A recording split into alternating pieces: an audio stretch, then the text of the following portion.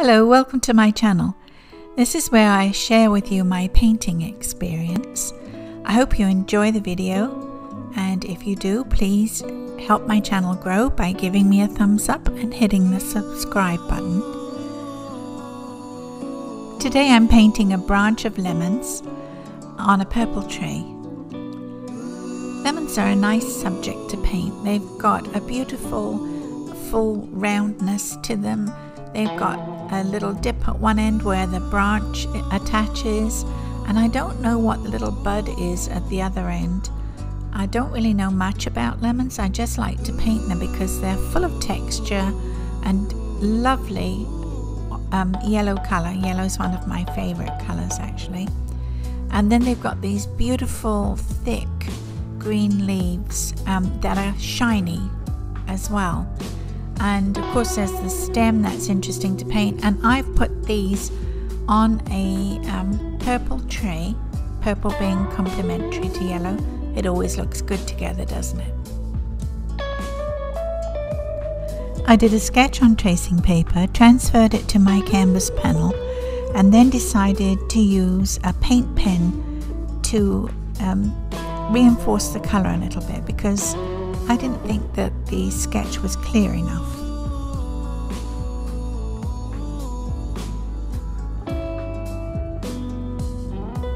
I have a palette of acrylic paints, and my colors are titanium white, cadmium yellow light, raw sienna, raw umber, French ultramarine blue, sap green, and alizarin crimson. I'm mixing raw sienna, cadmium yellow light, and a little titanium white, and I'm going to block in the lemons first of all. I usually do the stems first, but hey, today I'm doing something different.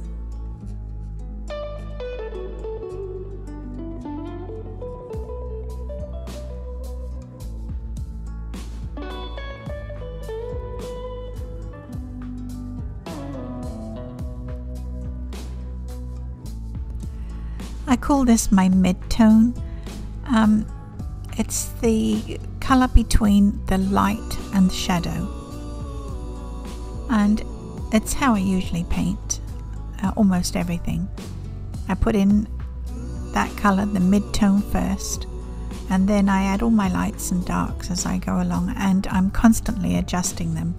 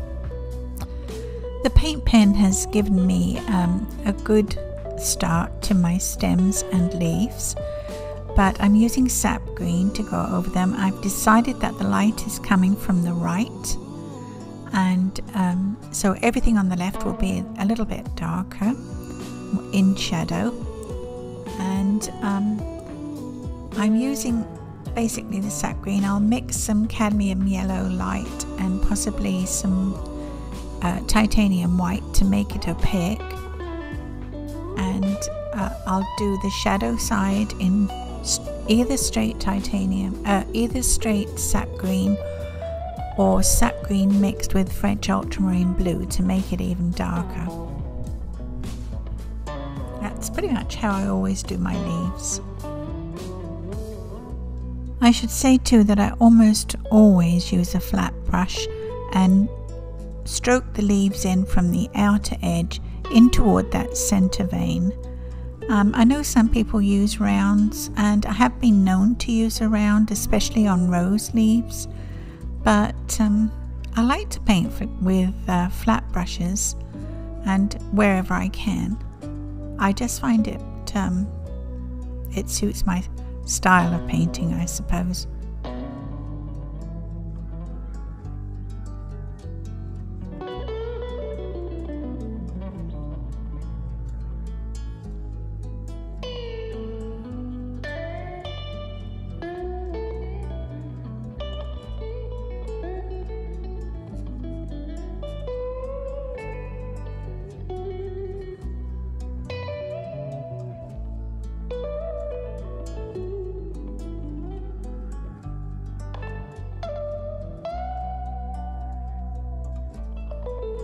With a small round, I'm going to paint in the purple tray, and I get my purple with alizarin crimson, French ultramarine blue and titanium white. That gives a nice shade depending on what red you put in. If you put in cadmium red, for instance, you'd get a different shade of purple. So you can mix your own. You don't need to buy it in a tube, although with acrylics you can get almost every colour you ever dreamed of already mixed.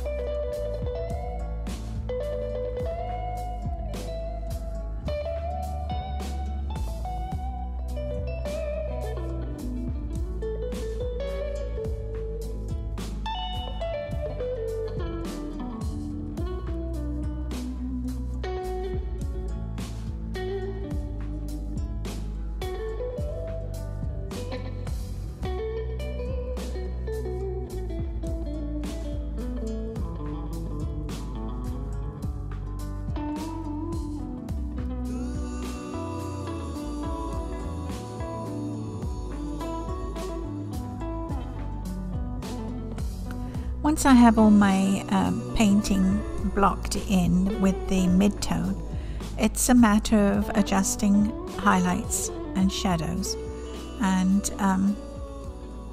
also will try to get texture in there, especially on lemons. They've got a very bumpy, leathery sort of skin, haven't they? So I'll use a bristle brush to try and show that. But from here on out, basically, I'm adjusting lights and darks.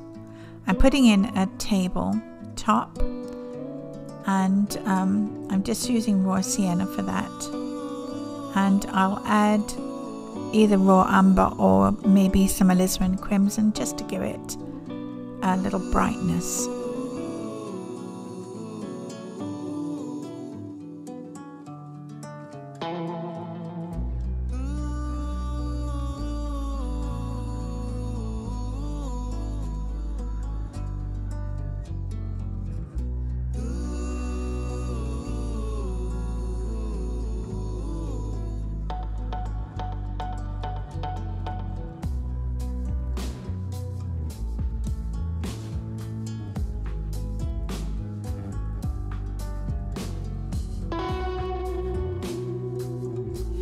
Alizarin crimson is one of my favourite colours, and I'm always trying to get that into my paintings. I feel it adds a liveliness.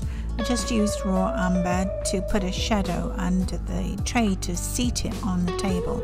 Without that shadow, it looks like it's floating in midair. The other thing I need, because this is a wooden table and slightly polished, I'm going to put in a reflection of the tray and of the lemons. Stroke the paint on horizontally, and then use a brush to pull the paint downwards. It just improves the illusion of a reflection. I like my paintings to have a thick layer of paint on them. Sometimes I use a gel medium to give me that impasto effect. But mostly I find when I'm painting with acrylics, they're quite a thick paint anyway, unless you get the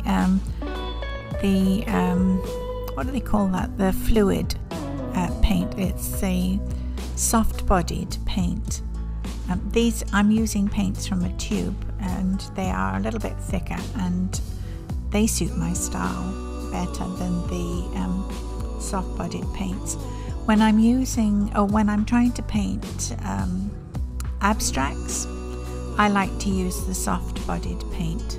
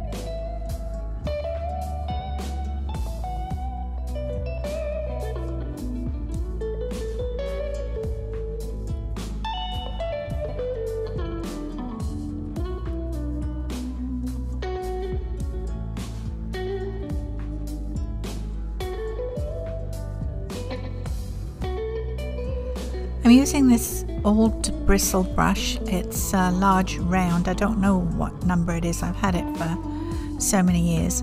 And raw sienna. And I'm trying to get that sort of effect that lemons have. It's almost like they have pores. You know what I mean? Like little tiny microscopic dimples, which I couldn't paint one by one, but sort of putting it on with a bristle brush sort of works. And I'll go over that too, so that you won't see the roughness of it, because although they've got those dimples, lemons are quite smooth. Oh, shiny, aren't they?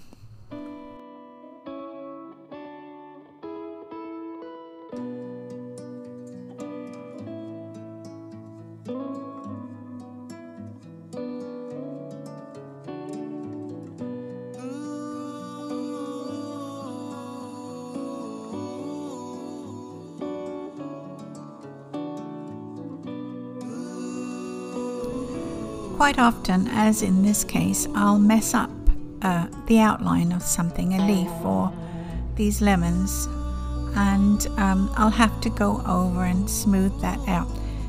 I always think there's nothing that you can't somehow correct in painting. It never bothers me if I make a mistake. I don't even like to call them mistakes, especially when you're painting with acrylics, because it's so easy to paint over something with acrylic. I've painted over whole patches of paintings where I've liked maybe 1/4 and repainted the rest of the painting. You can't make mistakes when you're painting with acrylics, and it's pretty hard to do when you're painting with water-mixable oils, which is another medium that I like to paint with.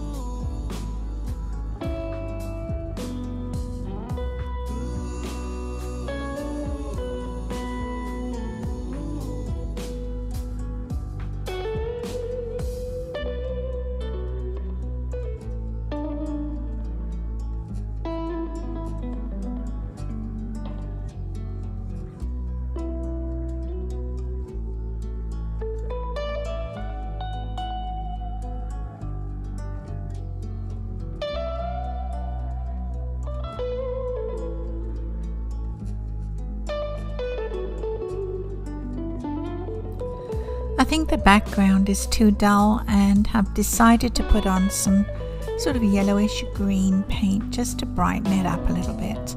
I only put it on quite roughly, and I'll use a powder brush to blend it.